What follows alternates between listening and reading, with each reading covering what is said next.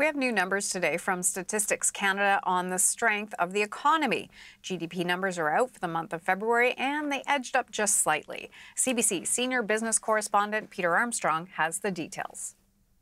I mean, Hannah, how many times have you and I had this conversation about what we expect the economy to do? That we expected it to slow to around zero and then just kind of sit there, maybe a bit above zero, maybe a bit below. And the problem was that we kept getting this surprisingly resilient data, which is great. Jobs are being added, the economy is expanding, that's fantastic. It just wasn't sort of matching up with the expectations. And in here, we finally see the data lining up almost perfectly with what we had been told would happen, that the economy was going to slow to around 0%. And the Bank of Canada had made it very clear that maybe it'll grow a little bit, 0.1% up, maybe it'll shrink a little bit, 0.1% contraction.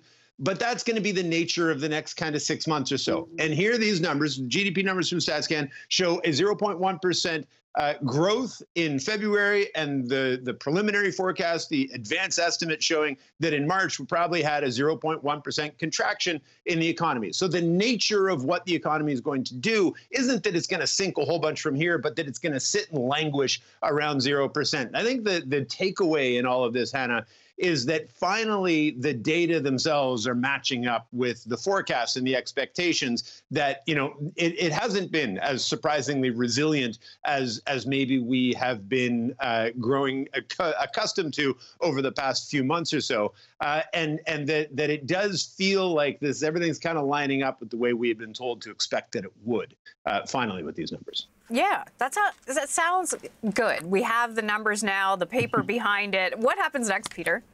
Well, the main one I'm going to be looking for are jobs numbers. You know, like we've added, what, 275,000 jobs since November. That is not the stuff of a slowing economy, as you well know. So if we're seeing the economy really contract and getting in and around 0%, what happens with jobs numbers? Will we see some kind of cracks form in that?